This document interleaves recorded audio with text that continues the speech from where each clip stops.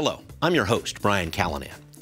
How are Seattle City Council members preparing for a budget session where they're facing a $260 million deficit? And why are advocates concerned about a new proposal from the council over funding for mental health in Seattle schools? I'm talking with the council's budget chair, Councilmember Dan Strauss, about these issues and the questions you're sending in too, next on Council Edition. If we get a revenue forecast in October that is in the negative direction, we've got a big problem. All that and more coming up next on City Inside Out, Council Edition.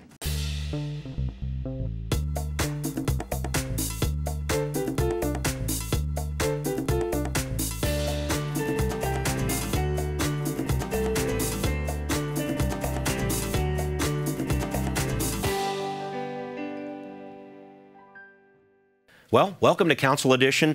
I'm Brian Callanan, and I'm with Dan Strauss, who represents District 6 on the council, which includes parts of Fremont, Green Lake, Phinney Ridge, Loyal Heights, Ballard, West Magnolia. I hope I got them all there.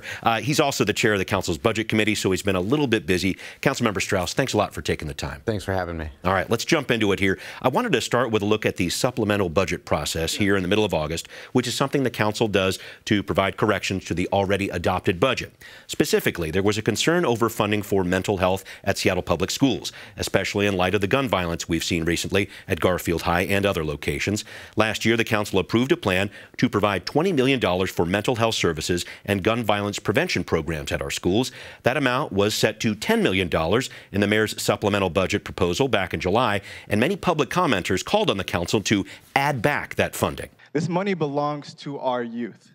The previous council made a commitment in response to the rise in gun violence to do something. Many of you campaigned on this promise to do something and to advocate for our youth.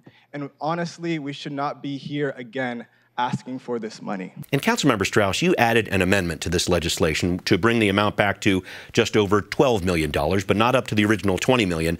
And I know we're going to get into the weeds pretty quickly here, but I did want to talk about how the average person sees this. They're seeing $20 million promised from last year, and now they're not getting that full amount. Why not? How do you explain this? We're halfway through the year, and I think what's most important is that the students need to know we want to get them mental health services as fast as possible. So when Councilmember Swant's amendment passed last year, there was no plan attached to it. And no spending plan, yeah. It was just the revenue in the door, but there was no implementation plan. And so we got to work real quickly. The mayor's office got to work real quickly. Usually, a plan is created and then money is allocated so that on January 1st, that money can be out the door. Okay. Because the money came first, the cart came before the horse came before the cart. Okay, yeah. The cart before the horse. Yeah, where you want. We got carts and horses, I got you. Yeah. Because we did the opposite in this situation, we had to quickly create a plan and get that money out the door. Okay. So this is the amount. Okay, keep going, please. So if we had waited until the fall budget process, we could have looked at a full school year. Even just my amendment, that additional 2.25, I don't know that we can spend $12.25 million in the next 4 months. And what we know is that we need to come back to this conversation in the fall budget process starting next month, because kids need the mental health services that they deserve in their schools, and we need to support them in that. Yeah. And so what we're looking at right now is $12.25 million to be spent in the next 4 months. Okay. And then we're going to come back during our fall budget process and look at how are we moving forward. I can tell you there's a shortage of counselors. The school district has I won't get into the politics. No, I understand what you're saying, but these are two different jurisdictions. If I had a magic wand and could spend that $20 million today, I absolutely would. I think that there's even a little bit of, you heard me say yesterday, we're going to stretch right now. We're going to stretch to that 12.25 because I think that there is some concern that it can't even all be spent. Yeah. Right? Right. And if the mayor's office had waited until next month to allocate the spending plan for a full year, we could be talking about $20 million in a more comprehensive manner. Okay. We're halfway through the year. We're talking about over half the amount of money. Okay. I think what the public needs to know, and what students most specifically need to know, is even though it's not the city of Seattle's primary job, that's the state's, even though it's with not education, with education, even though we're not the school district, we want them to get the support that they need. Okay. We want our kids to be safe. We want gun violence to be reduced around our schools, in our neighborhoods, in our schools. And that's the commitment we're going to keep. Let me follow up on this because I wanted to point out that student mental health funding is just one part of the supplemental budget. That's We're right. talking about the council adding $800,000 to the Seattle Police Department's marketing budget, expanding CARE, Seattle's 911 alternative response. There are other programs too. I heard you also say on the dais that this supplemental budget process was a dry run for the usual fall budget process. And I wanted to figure out if it was a good dry run, because if work on the supplemental budget has involved this level of concern, packed house of commenters in council chambers, I'm wondering what you're anticipating for the fall. What I mean by it was a dry run is that's been the experience every year we've passed a budget in person. Yeah. I think even for the last 4 years, we haven't done as much in-person work. That's true. Okay. And what I've really appreciated about this year is that we're doing work in person. We're doing work on the dais. It feels like it did in 2019. And so during the last 4 years, council members could log in via Zoom. Yep. For our 9-hour meetings. Right. They were longer, that's for sure. Which is different situation than sitting on the dais for 9 hours. Yeah. And then in addition to that, we've got 6 new freshman council members that have not been through a budget process. And I don't know that they're all I don't know that they all know how much time we're going to be spending on the dais together for the next 3 months. I'm going to follow up on that in a little bit and talk about the budget priorities for this fall. But I did want to talk about another big issue the council has been wrestling with here in August, a bill from Councilmember Moore regarding SOAP, stay out of areas of prostitution, and SODA, stay out of drug areas. So City Attorney Ann Davison has really been advocating for this, for SODA, creating areas in downtown Seattle and the CID where any drug crime could lead to gross misdemeanor charges up to 364 days in jail, a $5,000 fine. Then there's the SOAP, an area on North Aurora from 85th to 145th. The council is considering a law, loitering for the purposes of prostitution, as another gross misdemeanor that would apply in this part of the city. I saw that SOAP drew the bulk of the speakers in public comment. Some believe this will be a good tool to clean up crime. Others say this will put more sex workers in jail and won't provide any meaningful help for them. Too many bullets have come within inches of hitting neighbors, and too many bullets have hit trafficked girls. Anyone living in our neighborhood can see things can't continue this way. The SOAP legislation, as written, unintentionally targets vulnerable women in the sex trade who are often victims of trafficking. It does not propose additional funding or resources or have a provision for women who may live in a SOAP zone. Councilmember Strauss, I just wanted to get your take on SODA and SOAP. What impact do you think they'll have if the council passes these? Thanks, Brian. I'm still examining both bills. I don't sit on the committee, and I was listening in yesterday to public comment and the committee's work. What I can tell you at a high level, or around Aurora, especially because in North Seattle, my district, and you mentioned my district. I'm elected by the people of Magnolia, Fremont, Finney, Green Lake, Greenwood, Crown Hill, Loyal Heights. I think you got them all. Many other micro right. But I represent the entire city of Seattle. And I think that it's important for all of us to know that even though we're elected by a district, it's our job to represent our entire city. Right. And so when I'm looking at what is happening on Aurora, we know 2 things: that things have gotten worse in the last few years and that we need to address them.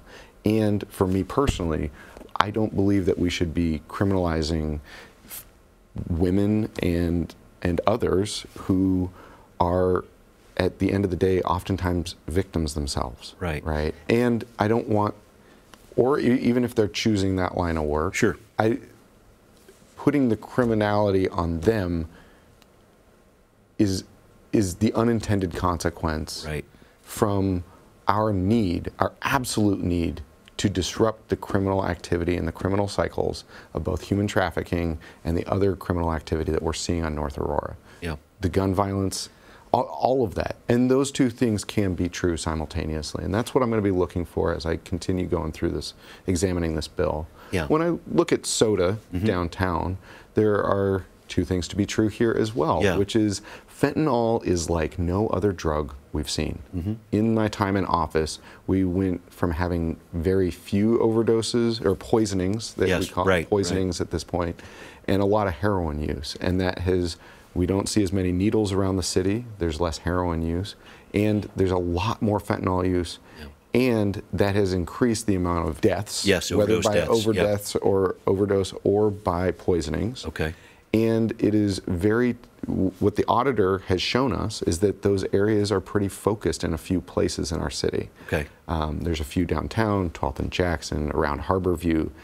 You know, you look at Harborview and it's a health institution, right? Should be, and so that's how I'm also I'm examining this bill, is to understand what has changed in the last 4 years. You know, we don't want to just push this problem to another place. Right. And we need to address this fentanyl epidemic like the problem it is. Yeah, and I can see you wrestling with this in your mind there, and I just wanted to talk about this in a bigger picture here, because bringing back soda and soap zones is a reversal of what the former council did.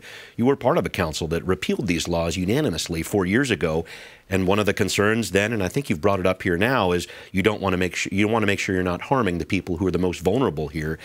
I guess I'm seeing a different approach from this council, this newer council, where they are trying to use more law enforcement potentially to reach out to people, potentially to get them into treatment or what have you, but definitely using law enforcement first. And I wanted to talk to you about that because it feels like a different approach from councils in the past. And what are your thoughts about that? With 9 separately elected officials being reelected every 4 years on 2 different cycles, right, you get a lot of different opinions with each individual. Okay. Right. And no matter what, but I do think that even the last council, and I'm speaking with broad strokes here. Yeah. Well, actually, I'll bring it back to me. Okay, do it. I'm just going to speak for myself. Fair.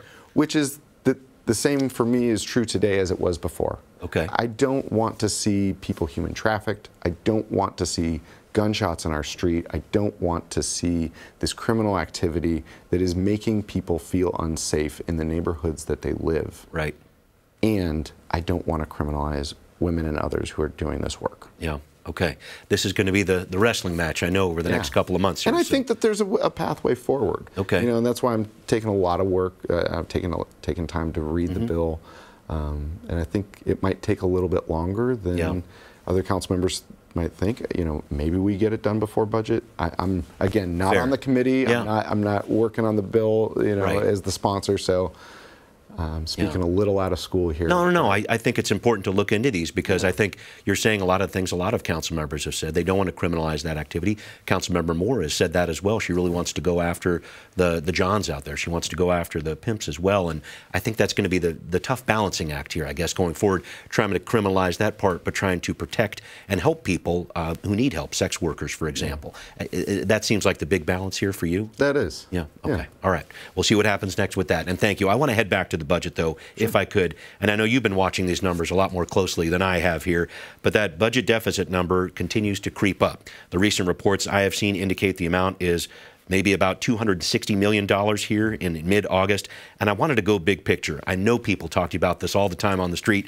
How are we going to make up that shortfall? What do you tell people about this? I'm going to take a little bit of a step back. Do it. And the reason that we had a select budget series this year, so we started our select budget process in April. Right. Usually it doesn't start until September. The reason we did this was to take that 10-year and 5-year look back as to how did we get into a structural budget deficit? Because again, we pass balanced budgets every year. They're on the city budget website. Anyone can read them. It's a little dense, but it is publicly available. And so we had central staff do what is definitionally an audit. They're not third party from the city council. And so they did a deep review and examination of where we've come from. Okay. How did we get here? What is really clear from their analysis is that through 10 years of high growth, so high one-time funds, low inflation, we started spending a lot of money. And that is consistent with how our city grew in a decade. I see. The spending was in response to the growth, is what you're saying. It was paired, right? And in a lot of ways, when you're growing from a small big city into a medium-sized big city, we're now the 17th largest city in the nation, there are adjustments that need to be made, and those come with costs. As the entire national economy has slowed, you know, I was only 4 months into my first term when the pandemic started, which then set off a recession. During that time, we took the time to not cut people's jobs, to not cut programs. Okay. And we stabilized our city government in a way that other cities did not. What that did, using those one-time funds to stabilize our city during the recession of the pandemic, delayed those tough decisions until now, which is good because, as I was just mentioning, we're now back in person, and it's a lot easier to do this work in person. Yeah, okay. And the national economy, if everything goes right, I don't see any wood up here. Okay. But I'm not right there. There you go. I do the same. Which is that if we see next month in September, the Fed lower the interest rate and mark the end of our slow recession, which then begins slow growth, we will be in a new trajectory. That still leaves us hanging right now where we have to address the structural budget deficit, right? And it's not just this year, it's going ahead in future years. It's going ahead in future years. And so how do we trim down our work while also not cutting programs that Seattleites need, while not cutting jobs that Seattleites do for other Seattleites? And this is going to be the balancing act as we move forward, because if the economic projections do return in the favorable, so let's play this out, though, sure, right? So let's say we just do an all cuts budget right now, and then the economy picks up next year, and we're good. Then we have to go back and rehire or reprogram everything that we just undid. Sure. What we need to do right now is be very careful to not over-index in the wrong way, and make sure that we have a plan and a pathway for if and when the economy begins to recover. Seattle's local economy has some pretty big red flags right now, though. In the last quarter, our office space our office space vacancy went in the wrong direction by 2%, while the national average went in the right direction by 2%. Our sales tax has been down. Our real estate excise tax is starting to come back up, which is good. And what we see, because I sit on the Seattle City Employee Retirement Systems Board that does investments, I'm able to have conversations with market analysts as part of my job as the budget chair. Got it. And what they're saying is that there is a fair amount of dry capital, potential capital to be spent across the nation and potentially in Seattle. But what they're looking for is for the economy to stabilize, right? It's just, and I'd put it like this: in the 1980s, interest rates were higher than they are today, and there was more growth. And so I think what folks are looking for right now is for the soft landing, is what we're hoping for, knocking on wood again. The soft landing next month to then begin doing slow growth. And so we're going to be watching this all along, right? There's another revenue forecast that comes in October. Just before you make that decision on the budget there. Because again, we have enough money in the city to make this all work, but a lot of that relies on one-time funds. You know, when I was original co-sponsor of Jumpstart, and when we looked at all of those programs that we wanted to fund, that was based on the economy, the sales tax, the real estate excise being tax, at where they were, where they were. And every single year since then, we've used Jumpstart to patch the holes in the budget for a one-time basis. Is that going to happen again? I don't know. You know, this is what we're looking at as we continue through the fall budget conversation. And so when I said dry run the other day, that's what it is. We've got a lot of time on the dais. We've got a lot of decisions to make. We have to be doing analysis of incoming information, because over the course of 3 months, the information changes, just with the revenue forecast in particular. If we get a revenue forecast in October that is in the negative direction, we've got a big problem. If for some reason the stock market tanks in the next month, that's what Jumpstart is based off of. That's why it's doing so well. If the stock market tanks, we are in big trouble. I can tell you that today, without Jumpstart, we would have already had to cut programs. We would have already had to lay people off, and it would have had a really negative impact for Seattleites.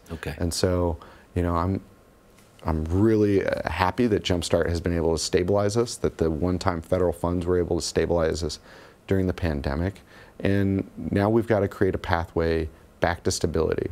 If we want to jump off, go off of a cliff, it's going to be more painful than if we step down and that we have a pathway to land softly. Okay, we will see what these deliberations are like. Looking forward to hearing more about that with you, Councilmember Strauss. I also wanted to talk about this fall season. It means it's election season too, and there is one thing that will not be on the ballot. That's I-137, a funding measure for the social housing developer that Seattleites voted to create last year. The group had the signatures to get this on the ballot in November, but the council has effectively pushed this into February of next year, which I know and you know upset a lot of supporters of the measure. Why did you vote yes on this plan to have the vote on social housing happen in February, not November? Yeah, I'd expected to already have an executive session with the law department before taking that vote. I see. That hadn't happened yet. I won't speak to other council members' decisions as to why or why not that, why did we not have that executive session before taking that vote. But the law department had raised some legal concerns, and it was prudent for me to ask them in an executive session. I'm not going to share what they said because that's not what executive session's about. Privilege. Yeah. But that was a really important step. We had that executive session. I know for me it answered some questions, but not all. I don't know where my other colleagues are at as far as their questions that they're pondering. But I wish the lawyers were more clear with their advice. I guess I just wanted to get to the bottom line of people who supported social housing. More than half of Seattleites did that last year. What do you want to tell them about where this is right now? Well, it's most likely going to be on the February ballot. Okay.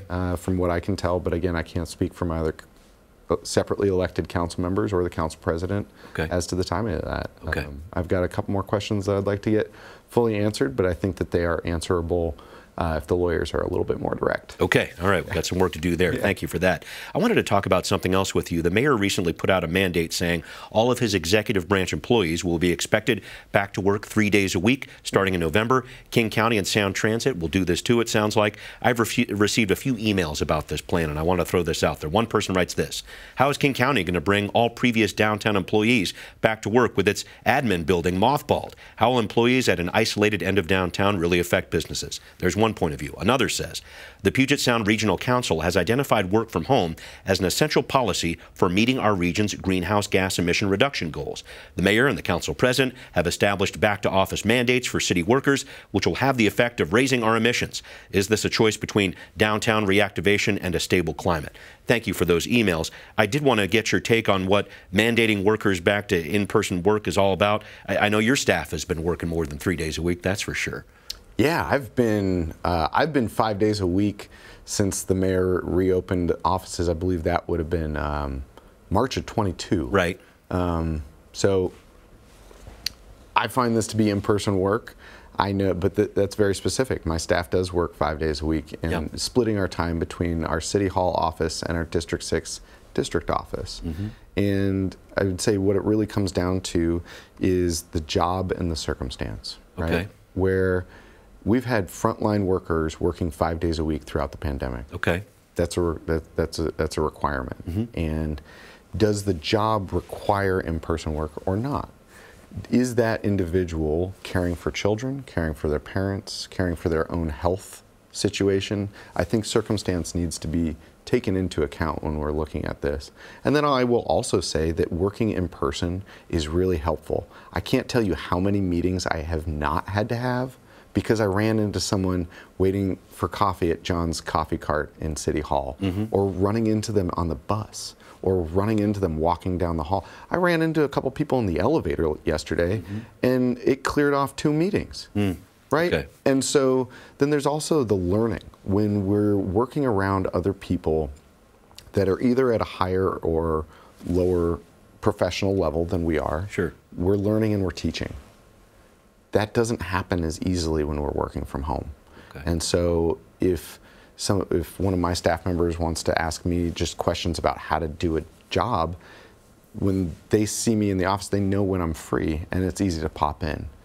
That mentorship is a lot easier to occur than if we're all working from home and we have to Teams call one another, and then we miss the call and now we got to call them back, and suddenly we've spent 5 minutes just trying to call each other The opposite is true when you accidentally bump into someone in the elevator. Okay. All right. I'm seeing where you're going there. I wanted to throw in one last email. We have just a little bit of time here. The council put in place some new measures that curb street racing, and I have actually received some emails about that. I want to throw this your way. Eric writes this: to stem street racing and increase arterial safety, why not add speed cameras like school zones have? Solutions like the speed humps added to Alki are expensive, take time to install, and just push the problem elsewhere. I want to throw this out there. I know you have a background in transportation, and you still serve on that committee right now. Some thoughts about more cameras out there. Is that the answer to try to curb street racing? What do you think? Speed cameras are a well-loved and deeply despised element. Both at the same time, Both at the same time. I can tell you I was doing a walk in District 6 just last week about street safety and how do we both improve the vibrancy of the street and also make it safer. And did a camera catch you? Were you speed walking? Or no. But you know, I had a number of different residents on the walk with me, and 2 of them loved the idea of speed cameras. 2 of them hated it. And so, but what I can tell you is that I started working on speed cameras a decade ago. Right. When I got to work as a legislative assistant for Senator David Frocht from Northeast Seattle, at that time also representing Kenmore and Lake Forest Park. Right. And so this has been a decade in the making. And what I was also really happy to see that within the Seattle Police Officers Guild contract this year, the ability for non-commissioned officers are also able to review these tickets, because that's going to expand our ability to do it, to have them actually get processed and Right, and you know, I have a number of different streets that have been requested already in the district, and it takes bias out of the situation. Either you did or you didn't. I had a resident come up to me and really upset about a speed ticket, you know, a speeding camera ticket. Yeah. And I said, well, it must have been in a school zone.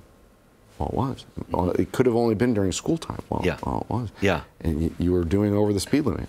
Well, I was. Yeah. Did you do it again? No. Yeah. I didn't. Problem solved. Yeah. Okay. And that's important, right? I'll share a little bit about myself. Every year I do a kayak race from Tacoma to Port Townsend. Okay. It is 70 miles. I have 48 hours to do it. I typically finish within 24 to 29 hours.